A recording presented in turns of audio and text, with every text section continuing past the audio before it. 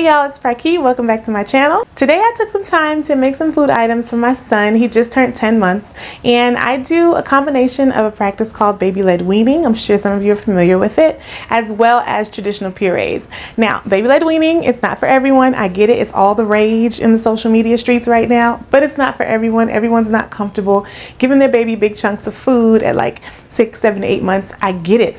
I was that mom. So with my girls, I did a combination of purees and BLW. But for my son, I found that I'm leaning more towards the BLW with this one, just because I don't have the time that I had before. Like I would make big batches of purees, different stuff. So I wanted to make sure that we're getting all these different nutrients. And I don't have the kind of time to be making 2 different meals. I don't. So we're leaning more on the Baby Led Weaning, and he still does get purees. And today I gave him mangoes and bananas for breakfast, and I also made him some apples, some carrots, and some broccoli just to take for the next few days, in addition to whatever else I give him. So he'll still munch on other things and have snacks and whatnot, but this will be like his main foods for the next few days. If you have any questions about Baby Led Weaning, you want to know more about it, its benefits or whatever, I can leave like a link in the comments. Basically, from what they say about it, I found it all to be true. Like he's very open to trying new things. He enjoys textures, he enjoys flavor, he likes his food to be seasoned, okay? And he just really does well with eating all around. Like I said, if you have any questions, leave it in the comments. I'll make sure I respond, and I'm gonna go ahead and get into this voiceover. Okay, so before I decided to film, I'd already started the apples. So I washed them, I kept the skin on, and I cut them in 4 and used a knife to cut out the part with the seeds. I kept them pretty big because I want him to be able to grab them and bite into it without it falling apart. And the skin also helps it, you know, from just crumbling like that. Well, not crumbling, but turning to mush and falling apart. I cooked it till they were tender all the way around, and I could poke a fork through the skin. I didn't rinse them with cold water. I wanted them to just drain on their own and kind of air dry and get to a room temperature before I package them up. You could see me testing the texture. So they're definitely soft, but they're not breaking apart, as you can see. That's really important to, you know, so that baby can grip it and let their mouth do the work basically. So I split them in half. This was about 7 apples. I'm going to freeze half of it, and then he can eat on the other half for the next few days. I'm really funny about stuff going bad. So most of the times when I make batches of stuff for him, I will freeze half of it, even if it's just for like 3 days. Okay. So yeah, you just see me packing up the apples to put away. And next up, I gave him some mango and banana to eat on. He's got his teary streak because he had dropped a piece of mango. He was so mad. But anyway, I just get the big part, the widest part, excuse me. I slice it, and then I go and I cut that part in 3. And it's perfect size for his hands to grip. The skin helps keep the mango from totally falling apart while he eats it. And he just knows to eat the inside, you know, he sucks on the skin. With the banana, I took the skin off. I cut it in 4, basically 1 time the short way, 1 time the long way. When you place it on a tray, make sure you place the rounded side on the tray, because if you place the flat side, it'll be hard for baby to pick up. And you know, that makes for a very angry baby. So yeah, really easy to eat, really easy to grip. And the banana wasn't very soft, so it was good for him.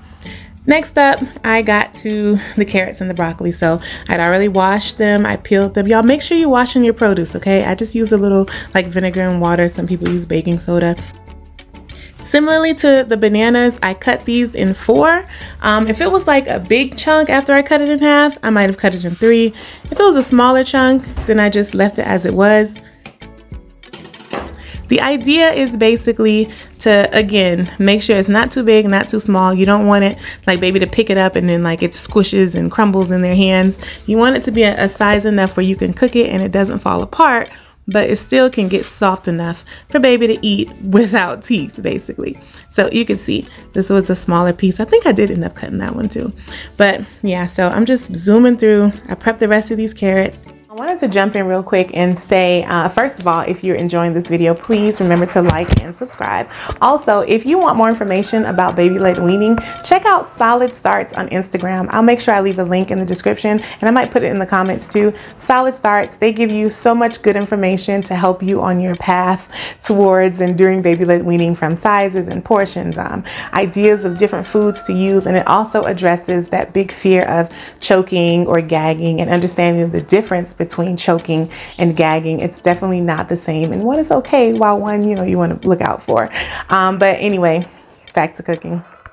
So once I finished prepping the carrots, I went ahead and put them in a container so that I could take them to the pot. I'd already had some water boiling, and one thing I'll say, when I cook these carrots, I make sure they're covered in water because I really want the carrots to get nice and, you know, cooked even basically. If you do just a little bit of water, you might have a more difficult time achieving that. So lots of water. I let it cook for a long time. Again, not too mushy, but tender. And while the carrots are going, I went ahead and got going on the broccoli. So broccoli is super easy to prep for baby led weaning because they're pretty much already the right size when you pick them off the, whatever you call that, florets or something. So again, I just use my hands and I pick them off. And then as you can see, like they're the perfect size. These are good for baby to pick up. The stems he can hold with his fingers. He can bite them with his mouth. These are perfect. So once I get those out, then I use a knife to cut the smaller pieces. And this is for my girls too, so I'll probably give them those bigger chunks. And I'm just doing the same thing with the second broccoli. And you can actually serve that big part too, that you just cut off, but you have to make sure you steam it first and get it really tender before you add the rest of the broccoli. One thing with broccoli, you know, it cooks really fast. Doesn't take a lot of work at all. So unlike with the carrots, I'm not going to cover that in water. I'm just going to lightly steam that one and just stir it as it goes. It might take maybe 10-15 minutes for broccoli. I added a little salt, a little bit of basil. If you're here in Kenya, that's the salt brand I use. In America, I do use the pink salt as well. But yeah, just a little salt, a little basil. You can add like some olive oil or some margarine. Let that steam. I went back to the carrots to check on the carrots, and they're doing really good. Again, lots of water so that they can cook nice and even. And while I let that cook, went back to the broccoli and stirred that up, just bottom to top, bottom to top. And oh, I meant to tell you, I put the seasoning in the broccoli early because I really don't like my broccoli breaking up a lot. So once it starts getting soft, I don't even stir it anymore. By the time I went back to the carrots, it was about time to go ahead and add some seasoning, maybe 2/3 of the way done. So I just added like some salt, some basil, some garlic powder, onion powder, a little bit of olive oil. Let that cook some more until it was done. By this point, the broccoli was done. As you can see, it's tender. It's not mushy. It's not like super dark colored. You see me sticking the fork in it, so baby can hold it without it crumbling, but it's still soft enough to munch on. And yeah, that's pretty much it, y'all. So the carrots, eventually they were done, and same thing with the broccoli, tender, soft without being mushy, and that's what you're looking for. Okay, y'all, so that's it. As you can see, it was very simple to do. Everything took me maybe around an hour, not long at all, and I made like what, 4 or 5 different things. So one thing I can't say enough, make sure you don't make the stuff mushy. You don't want baby to pick it up and it just smushes, unless you're going for, you know, texture experience. But as far as the safety and the eating, it doesn't have to be mush, but it also doesn't need to be over, you know, too hard, because they got to be able to get through it with their gums or their little teeth. My son doesn't have teeth yet, so he does everything with his gums. But if you want to see more videos like this, even puree videos, meal ideas, I do plan to have more of that coming because I finally got a tripod here in Kenya. I am still in Kenya. Let me know in the comments any questions. Let me know in the comments. Like and subscribe, and until next time, y'all be easy.